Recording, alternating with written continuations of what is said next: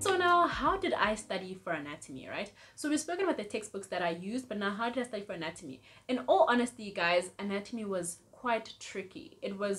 I loved it. I really, really, really loved anatomy, but it took me a very long time to find a study method that worked for me. And I think the reason for that was because we're tested in many different ways. So we had an MCQ, we had a long I had like the written one where you have to like write long answers, and then we had a spot exam. So with every single test, your studying method had to sort of change. You had to study a different way in order for you to be able to fully answer or be able to fully do well in that specific test, right? So in the first I think the first block, or the first semester, no, the first block, we had an MCQ test.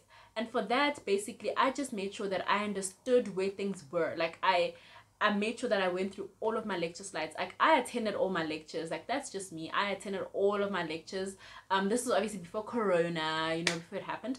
I used to attend all of my lectures. Second thing that I used to do is that after that, I would use my lectures and start using the lectures and the textbooks, right? So I'd use those and basically start learning and sort of trying to understand what's what, like trying to understand where's that thing that, if you're saying that there is a pec major, pec minor, where is that? Look at them at my McMins to see where exactly that is. And then after that, I'd also just test myself. If I needed to make like drawings of specific things, I'd do that, but it wasn't very often in anatomy. But that's what I'd do initially. Like for the MCQ stuff, I just use my lecture slides and use Natus Anatomy. And then what I end up doing for my for my MCQ preparation, sorry, was that I used my Natus a lot. Because what it forced me to do was to be able to sort of identify what things are, know their relations, and be able to sort of explain something without reading it. And if I looked at a picture in the Natus Atlas, I'd have to say, okay, the artery lies medial to this. It lies lateral or inferior superior to that. Looking at the borders of the triangle, this is that. So I spent a lot of time learning for my MCQ stuff from the Natus Atlas by looking at those things and learning the relations, the bones, how do they turn, which part of the bone do I need to know, what attaches there, where does it originate, things like that from that. So I literally learned using my lecture slides, and I used my Natus. And then in some instances, if I couldn't really visualize what was going on, I'd watch videos where they show how the muscles work. So that's very important to know how the muscles work, so that you don't really have to like cram, right? So if you understand how, like, where the muscle originates and where it attaches, you're able to sort of visualize yourself, is this abduction or adduction, knowing that it comes from there. Is it going to pull it back like that, or is it going to pull it back like that, right? So you don't have to cram those things. If you understand it, that's how you'll be able to answer the question in the exam. So that's how I focused on anatomy. I didn't focus so much on like reading paragraphs upon paragraphs, but I focused a lot on making sure that I understood what I was reading, literally reading the lecture slides, going back to my Natus or videos, and then that was it. Like that's how I basically did anatomy. I didn't make notes for anatomy simply because, like I'm saying, guys, I didn't focus a lot on the writing. I didn't focus a lot on that. But this was for MCQs. I didn't focus a lot on writing stuff. It was basically just being able to see what's what. So for MCQs and for my spot exam, that's how I prepared for anatomy. I didn't write a lot. I'd use my lecture slides and the Natus and videos, as I said, right? And then yeah, so embryo as well, I'd use like I'd use summaries and watch a lot of videos for embryology. Histology, that's where I would use the lecture slides, use a textbook, and then yeah, just sort of try to understand and recite. I didn't necessarily watch videos for histology or anything like that. I couldn't find nice videos. So yeah, that's what I did for histology, embryology, and gross anatomy. And yeah, that sort of helped me. But now when it came to the long questions, like the exam where we had to write like paragraphs explaining, that's where I spent a lot more time trying to understand the in-depth knowledge of whatever. Like if, for example, I'm studying the heart, I need to be able to understand how does it function, how does it pump, like, you know, those sort of things. Those are things that I did. So that's where I put in a lot more time in reading and trying to understand how does something function, how is it divided, what are the borders. But because I already like I'm able to visualize it, explaining it becomes better. Like I didn't spend as much time reading because I'm able to visualize that sort of thing. So when I had to explain it in a paragraph form, it became easier because I can see it. Guys, I feel like I've spoken a lot about anatomy now, like I've been going on. So now I'm gonna go on to molecular medicine, which I absolutely loved. Like I literally loved molecular medicine. And the reason I loved it is that it was just such a very interesting sort of course or subject for me. What basically molecular medicine was basically the study of like diseases or the human body, but like on a molecular level, right? You're basically studying how, for example, cancers come about. So you need to know that the person has a genetic mutation, and that mutation predisposes them to getting a cancer. You need to know how HIV works, that the receptors are binding to that receptor. Like, it was just so interesting to study illnesses that we know today and understand today, but now understanding how they come about and at a molecular level. For me, that was really, really, really cool. I loved it. It was so like mind-boggling. Like, what? That happened? Is that how the cancer came about? Oh my god, you know, like, it was just so amazing. Like, I literally just loved it. Let's talk about how I actually studied molecular medicine, right? So the thing about molecular medicine that a lot of people tend to struggle with molecular medicine, or what I've sort of realized when I was in second year and like afterwards, is that people struggle with molecular medicine because it's not very easy to understand or visualize what's actually happening. Like, you have to think about DNAs, about cells, about all those things. Like, this DNA broke there was a translocation, a transcription, whatever. So it's not things that you can see like right here with the naked eye. It requires you to be able to sort of tap into a different world, or tap into a different understanding of things, in order for you to be able to sort of understand and like be able to answer questions that they give you, right? And that's where most people sort of now start not liking molecular medicine, because it requires you to put in the effort to understand what's going on. It's not just so obvious if they're like, this is an eye, like you can see that's an eye, you know. But like, if they're like, there was a translocation of the CD whatever, there was a translocation of CAG, you need to think, okay, wait, translocation, okay, so that cell moved, or not the cell, but like the DNA, whatever is, okay, it moved from that part to that part, but if it moves from that part to that part, it means that we're shifting that. And so you see, it's a lot of like thinking and sort of trying to visualize something that you can't necessarily see with your own naked eye. So that's what makes it a bit tricky and makes it quite challenging, but it is, I found it to not be horrible as such. I just made sure that I paid a lot of attention to what the lecturers were emphasizing. So there were some topics that they literally like spend a lot of time trying to make sure that you guys understand. And from that, I was like, okay, that's very important for exam purposes, because you're spending way too much time explaining to me this concept, you know. So I attended the lectures, used the lecture slides, and then the other thing is that I made like diagrams, drawings, and all of those things for MoMed. Like, I literally had like posters in my room when I was in second year, like posters everywhere of like the signaling pathways and things like that, because those are things that are very, very, very important in molecular medicine. If you understand the signaling pathways, you basically are good for like, not that you're done with MoMed, but you've saved yourself a lot of time trying to relearn those things in the other semesters or blocks, and also in your future, because even when we're in third year and fourth year, we still use those signaling pathways that we learned in second year. So those certain things that I sort of made sure that I understood very well from the get-go, so that going forward I didn't have to spend as much time revising those things again and again and again and again. And they love signaling pathways. In the exams, they will literally bring them up like this. So you know that if you study those things and you understand them, then you like getting a better, like, you have a better chance of doing well in the exam, because you know, understand, and you can answer the questions. So don't sleep on those things. Spend time knowing your signaling pathways, like literally spend time understanding them, be able to say them yourself. This starts from there, 7-spinning membrane, Wnt pathway binds to that, we need a cofactor, that like literally love it. Like, just love it. Even if you don't, pretend that you do love it, so that you can get through and you can get the marks that you want to get. Like, literally just pretend that it is the most, like, it's your favorite thing in the world. And yeah, so that was MoMed. And then, yeah, the other thing about molecular medicine, like I said, lecture slides, I had drawings. That's what I did. I did a lot of pictures. And then I also attended like the ADPs. ADPs are like extra tasks and stuff.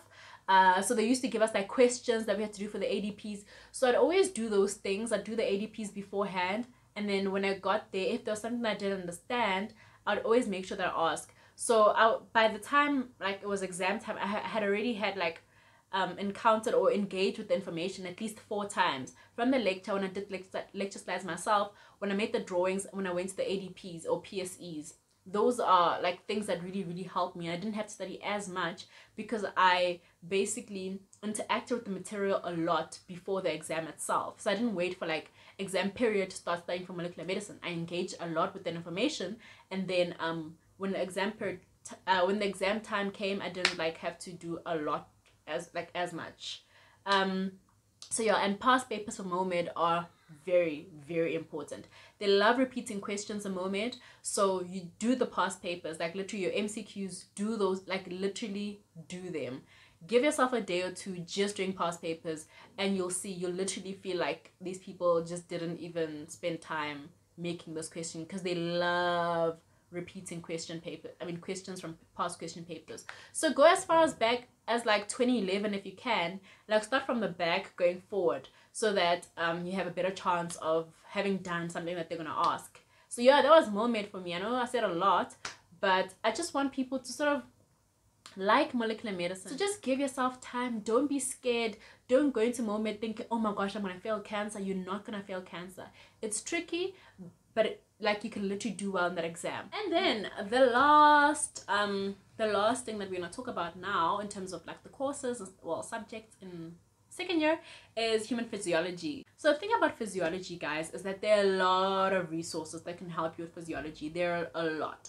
And now the trap that a lot of us fall into is that because physiology, we don't have as many exams like or tests throughout the year, it becomes very easy to let it slide and let things pile up, because you know that you're not going to be examined at the end of 4 weeks or whatever. So it's like, oh, I can focus on all the other things and then forget about physiology. But now the trap comes in is that with physiology, they're quite strict on how they want you guys to answer their questions, right? So if you don't spend a lot of time trying to figure out or learning the information, and you basically have a gist of like the topic that you're studying, you're not going to do well when it comes to physiology and you have to answer the long questions or like the MCQs, because they're very specific about what they want you to know, what they want you to mention when you're answering your long questions. So if you don't spend a lot of time studying, making sure that you understand properly the processes or the whatever they're teaching you, it becomes quite challenging to actually answer the questions. So with physiology, there's also a resource called Equip. Well, we had it when I was in second year. I don't know if you guys still have it. With Equip, what it is basically is that it's like a online platform that allows you to do like MCQs. You have to test yourself, and then yeah, you test yourself, you see if you got it right or wrong, and they tell you if it's right, if it's wrong, and why it's right or wrong. Use those things, like, because with physiology you don't get tested so often, do Equip, like literally, like as the years going by, yeah, just make sure that you're always doing Equip to check in on yourself, see, okay, do I know this topic, do I not? And it'll tell you how much you got at the end of that thing. So if you can see like your body fluids, you're not doing well, you need to go study those body fluids, because you know. So that's physiology. It was really nice. It was a nice like subject, but I didn't spend a lot of time like studying it. And of like all of my subjects in second year, it was one that I think it was one that I didn't get a distinction, or like I didn't do well in it.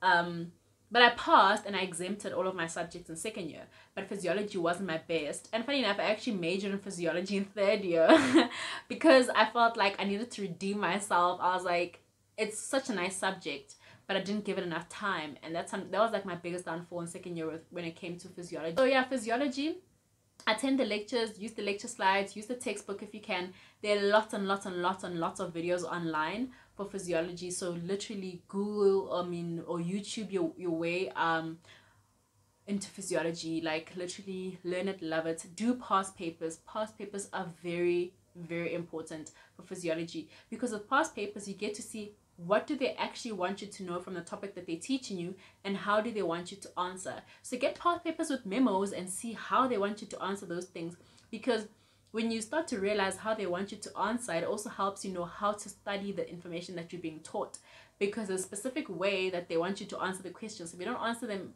in that way, then you're not going to get the full marks that they want. So yeah, that's physiology. I don't know if you guys have any questions regarding anatomy, physiology, and MOMED as like the subjects or the courses that I've mentioned now. If you guys have any questions on those courses, Drop them down in the comment section below before we just get into general second year advice and how to conquer it and everything second year, mental health, friendships, going out, all of that jazz. So before we end off our video on how to conquer and pass second year, I just want to talk briefly about just second year as a whole and how it is, right? So guys, second year is a lot. Second year is quite challenging, I must say, especially from first year. It's such a huge jump in terms of the work that you're expected to know, like the kind of information that you're expected to know and the amount of information that you're expected to know, right? And it can get very, very, very overwhelming. I know, like in second year, I was just literally overwhelmed majority of the time, right? But now with second year, I think what's very important, as I've said, be very honest with yourself. As I said in the beginning, be honest, know when you're not doing well and know when to seek help. Literally make sure that you seek help in second year, or else like it's gonna be very difficult to get through. So get a tutor. I had a tutor for all of my subjects in second year, not because I didn't understand the work or because I felt like, you know what, I don't know, I just had a tutor because with a tutor, what they help you with is that they have been through this before. They know what are the things that you should be focusing on. They know how you should be studying, or they can best advise you how to study a certain topic. So with that, I spent far less time trying to figure out how to learn that information because I had a tutor who told me, okay, this is how you study for this thing. This is these are the things that you need to know. So get help in terms of a tutor, or like you go to academic advisors. They can give you help regarding how to approach second year, and you will do well. So another thing is that know what you're aiming for in second year. Like everyone has different goals for second year. Some people just want to pass, some people want to exempt, some people want to get distinctions. So know what your goals are. If you want to pass, that's okay. If you just want to get a 50 for everything and pass, that's perfectly fine. Don't let other people's goals be your goals. Know what your goals are. If you want to get a distinction, that is also okay. Like, don't be shy about it. It is very much possible to get distinctions in second year. You're gonna have to work, but it's possible, right? So be very honest with yourself about what your goals are, what you want for second year, and what you're willing to do, or the effort or the amount of time you're willing to put in to get to those goals. The other thing that I want to talk about regarding second year is mental health. Guys, mental health in second year, you'll take care of your mental health in second year. I know for me, I spent a lot of time studying in second year. Like, it was quite unhealthy, if I can put it like that. So I had like the goals of getting like distinctions and stuff, and I ended up spending like literally 99.9% of my time studying. Like, that's literally all I did. Okay, I studied, went to church and studied. That's all I did in second year. And now looking back at it, that wasn't healthy. In as much as I got the distinctions and I was able to get through and be happy, you know, get the averages that I wanted, it wasn't healthy. I didn't take time out to breathe, to be with people, be with my friends. And at some point I'd neglect like my own health just because I needed to make sure that I studied, you know. So if I felt sick, I was like, oh no, I'm not taking a day off, I need to study. Like, there's no way. But that wasn't healthy. So my advice, look after yourself in second year. Make sure that in as much as you're studying, you're also taking time out for yourself. You're taking time out to be with your friends, with your family. Make sure that you have that support structure because you're gonna need it. So don't neglect your support structure. Take time out for yourself. Make sure that you're okay. Literally take an hour out just watching whatever you're watching. Are you watching The Queen, Uzalo, Scheme, some whatever it might be, some series, something to take your mind off school, and then go back to it, right? And now just touching on second year, I know some people are going to second year scared of failing, right? You're scared that, oh my god, I'm gonna fail second year. What if I fail second year? And that's okay. It's literally very normal to feel like that. It's normal to be scared about failing the year, failing anatomy or molecular medicine, whatever it might be. That's perfectly normal. Now, what I would encourage you to not allow to happen is for you to let that fear basically get in the way of you actually studying and actually getting the work done. Because what happens is that sometimes people get scared, they get scared about like second year, that it literally cripples them and they can't study and they can't literally do anything, right? And now when you fail your first test, after being so anxious and so scared, it just goes downhill from there. So it's okay to feel scared. It's okay to be anxious about second year, but always make sure that you're still able to work. If you're unable to be working, if you're not able to work and it's crippling you, seek help. go to the psychologist at school so that they can help you process and go through second year, because it's quite challenging. So seek help, guys. It's possible. If you're enjoying second year, that is also great. If you are, like, it's great. Yeah, I think I enjoyed it. I really did, but like in like an unhealthy way. But like I really loved second year. And yeah, it was quite challenging. If you get through second year, then you'll be more than okay, like for life. I think, I don't know, I'm still like going in the process, so I don't know. But yeah, guys, if you have any questions about second year, please drop them down in the comment section below. If there's anything that has helped you when you were in second year, or even right now as you're in second year, something that you feel like is helping right now, drop it down in the comment section below right there, so we can discuss and we can help other people get further and get the marks that they want to get the distinctions they want to get. And yeah, anyway, that's it from me regarding second year and how to pass second year, how to get distinctions in second year, what I did in second year to get the marks that I got, and how I managed to maneuver that. Thank you guys so much for joining me on my journey to becoming Dr. Matapo. Please don't forget to like and subscribe and share this on my social media. Follow me on my social media platforms. And yeah, guys, as always, let's keep the love flowing, let's keep the channel growing. I'll see you guys next time.